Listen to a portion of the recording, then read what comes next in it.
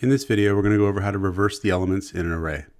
So it doesn't really matter that much the type of the array. This would work with ints or chars or floats, but we'll say int, and we'll say int my array is equal to, and we'll set it equal to 1, 2, 3, 4, 5, 6, 7, 8, 9. And we're going to say that the length of the array is 9. And our algorithm for reversing the elements in the array is going to be to take the first element, swap it with the last element. Take the second element, swap it with the second last element. Take the third element, swap it with the third last element, and on, until we reach the middle element where we don't have to do anything. Or in the case that the array is, say, even in terms of the number of elements, at that point, we'd actually be done, because we'd reach this 5 here, we'd swap it with 6, and we'd be done. There'd be no more elements to swap.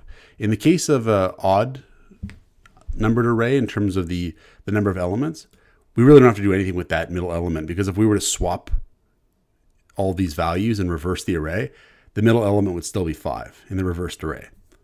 So what we'll do is we'll make a for loop to carry out that algorithm. And we're going to say for int I is equal to 0, I is less than the length divided by 2, which is going to give us 4 in this case, because of the way integer division works in C. And then we're going to swap the values. Now to swap the values, we need a temporary value. So I'm going to say int temp is equal to 0. So that way I have some kind of temporary variable to help me swap the different values here. So I'm going to say that temp is equal to my array at I. Then I'm going to say, after storing this in a temporary variable, it's now safe to overwrite this. So I'm going to say that my array at I is going to be equal to my array at the length minus I minus 1. And what I'm doing here is I'm going to get this element because I is going to be 0. Then the next iteration of the loop, I'm going to get this element because I is going to be 1. Then the next iteration loop, I'll get this element because I is going to be 2, right? And it'd be like 9 minus 2 minus 1 would be 6. And that would be, that would be the index for this element, because you got 0, 1, 2, 3, 4, 5, 6, right?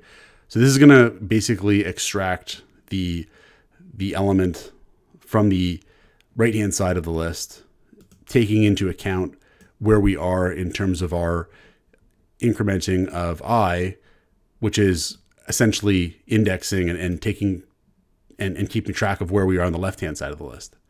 So after we do that, now we've overwritten this value with the corresponding value on the right-hand side of the list, right-hand side of the array, I should say. And now we'll take the right-hand side value and we'll overwrite that. So we'll say my array at length minus I minus 1, and we'll set that equal to temp.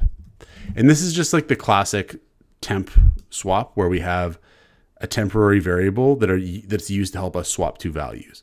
The only difference is we're just sort of using this index I to keep track of, where we are on the left-hand side, and then we're swapping it with a corresponding value on the right-hand side according to where we are with I. And so after we do that, that should actually successfully swap the array values such that it's reversed. And now if I want to print out the array, let's say my int, we'll say for int I is equal to 0, I is less than length, I plus plus, and we'll print out the array. We'll say printf, we'll say my array at %d is equal to %d, and we'll print out, we'll do a new line there, and we'll print out I, and we'll print out my array at I. And that should print it out. Okay, so let's try compiling this and give it a shot now. So we run it, and we see that after doing these swaps here, we end up with 98765431. And so it appears to be working. Now, one thing we might want to do is put this into a function, so that way we can swap all kinds of different arrays and just use this code again and again. So we can make a function, we'll call it, actually we can have a void return type, because it doesn't really have to return anything. And we'll say void reverse, we'll call it reverse, and we'll say that it takes in an array and the length of the array. So we'll take that as our function declaration there. take this down here, and we're actually going to reproduce a lot of the same logic here. So we'll actually take a lot of this here and just put it down here. I'm going to call it array here instead of my array, just because it's really not an example at this point. It's a function we're going to use again and again. And everything else looks okay. There's no need for a return here. This looks like it's going to work okay. And this is an example of pass by reference, where the array that we pass in as an argument, it's actually going to be altered in the calling environment as well, because of the way pass by reference and the way that passing arrays works in C. So we've got our one array here now. We can call this myArray1. I'll make another one here. I'll call it myArray2. And this one, maybe we'll make it the other direction. We'll say like 6, 5, 4, 3, 2, 1. We'll make it even numbered too. So it's going to be length 6. And we'll call the reverse function. We'll call reverse with myArray1, which has length 9. And we'll call reverse with myArray2, which has length 6. And then we'll output both arrays here. So we'll output myArray1. I'll just copy and paste this kind of print code. And we'll output myArray2. And maybe what I'll do is I'll just throw in like one extra printf with a new line here, just to split things up a bit. Okay, so this should now reverse the arrays here, and we'll just give this a shot. So compile it. Oh, what did I do wrong? Use of undeclared identifier length. But I thought that I defined length here.